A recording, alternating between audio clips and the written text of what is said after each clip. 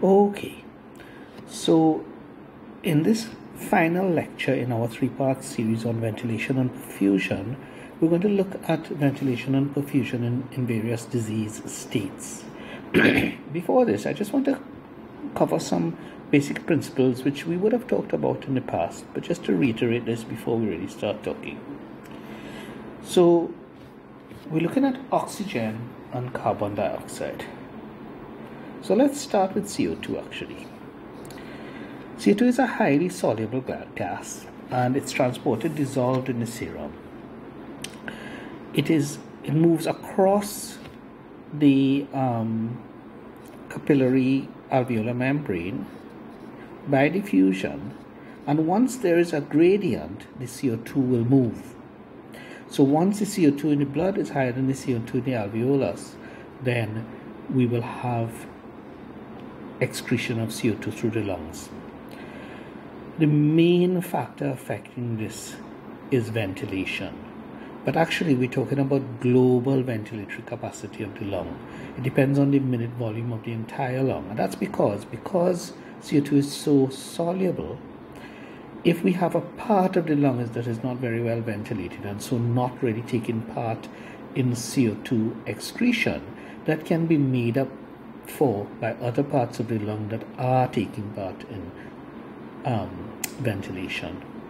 So the biggest thing that affects CO2 retention is hypoventilation at a global level, not at a regional level within the lung. So it depends on your minute volume.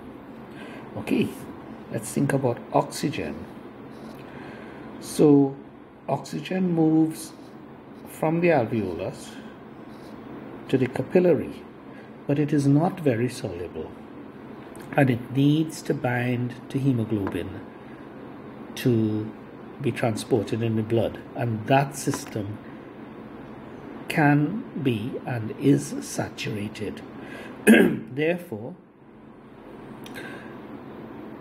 oxygen transport depends on matching the oxygen delivery to the alveolus with the blood flow across the pulmonary capillary such that just the right amount of oxygen reaches to saturate the hemoglobin before it moves on. 2 points here. One is any mismatch between oxygen delivery and capillary blood flow will lead to hypoxia, and this can be on either side. Either we have insufficient ventilation or insufficient oxygen in the air, or we have insufficient blood flow, and either of these will reduce the amount of oxygen uptake in the blood and ultimately the oxygen saturation in the blood. Secondly, regional deficiencies in either ventilation or perfusion will also lead to hypoxia. Because the system is so easily saturated, a reduction in oxygen transfer in one part of the lung cannot be easily made up by the other parts of the lung, which are already functioning at almost full capacity. So that's one principle to remember. The other, which we'll talk about when we're talking about diseases, is that because of this, the lung moves to compensate. So if we have an area of lung that is underventilated or alveoli that are hypoxic, there is low oxygen tension in the alveolus, the vessels supplying that area tend to constrict, so that poor ventilation tends to cause a reflex reduction in perfusion, and in that way we maintain ventilation perfusion mismatch. So the parts of the lung that are not working ventilation wise will also not be perfused. Conversely, parts of the lung that are hypoperfused, so parts of the lung not getting enough blood supply, tend not to be ventilated as well because the bronchioles go into spasm. This is a protective mechanism for the lung to make sure that ventilation and perfusion at a regional level are maintained. Okay, with these principles in mind, let's think about two scenarios. One in which on the right hand side there is collapsed lung, so decreased ventilation but normal perfusion. So let's just draw a little lung segment here. The easiest thing to think about is an area of atelectasis. And on the other side, we're going to think about a lung with normal ventilation but decreased perfusion. And let's think about a wedge infarct. It's an area of unperfused lung. The area of decreased ventilation with normal perfusion is called an area of shunt.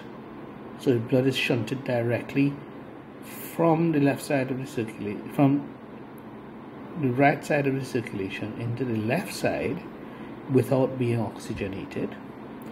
And on the left side, the area that is underperfused but normally ventilated is an area of dead space. We have lung that is being ventilated, but since no blood is flowing through it, there is no perfusion, there is no oxygen uptake.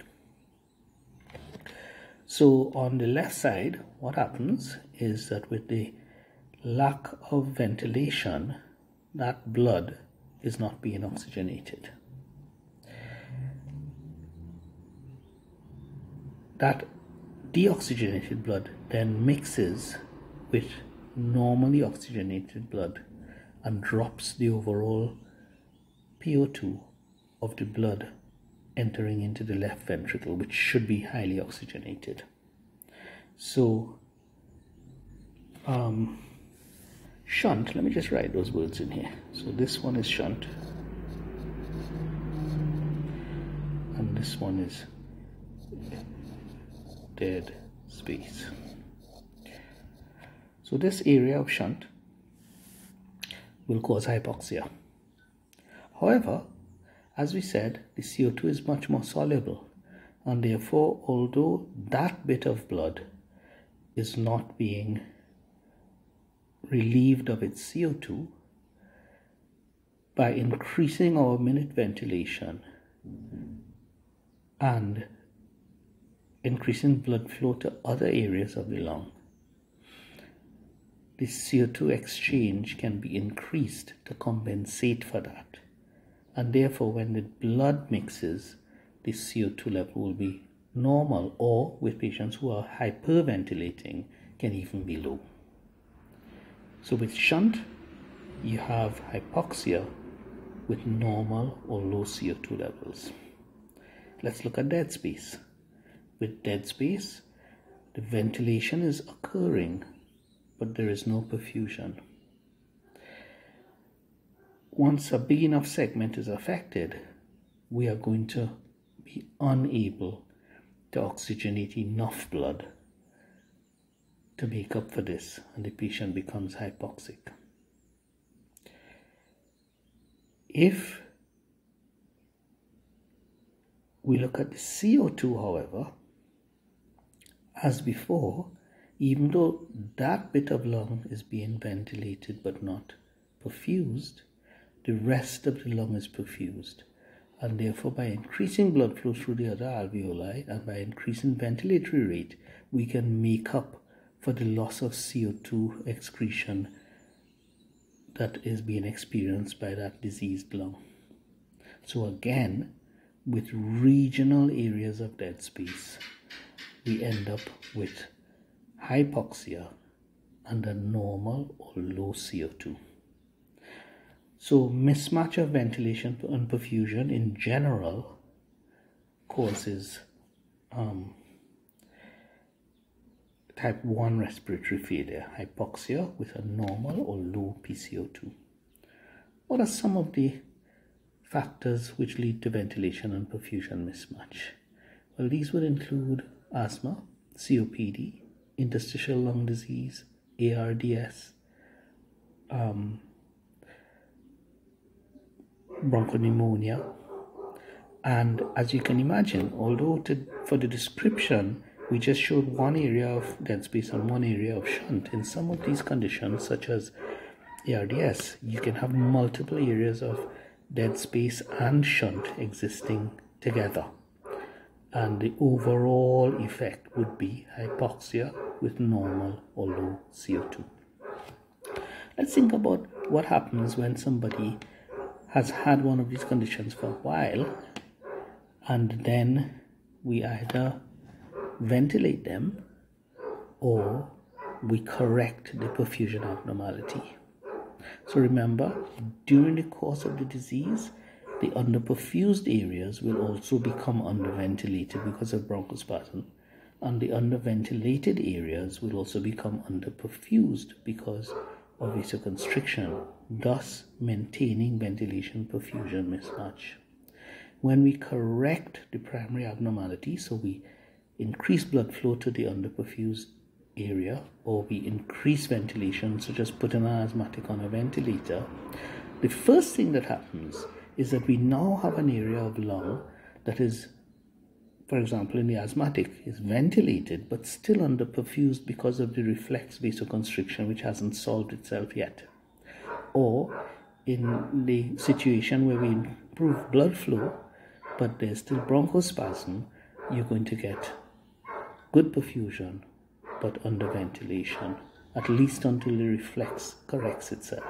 That is why sometimes in the resuscitation of patients with ventilation perfusion mismatch, correcting ventilation or correcting perfusion abnormalities can initially lead to worsening hypoxia. However, as the body corrects itself, this also corrects itself. So that was a very brief look at the physiology behind ventilation perfusion mismatch. I think this is just a starting point.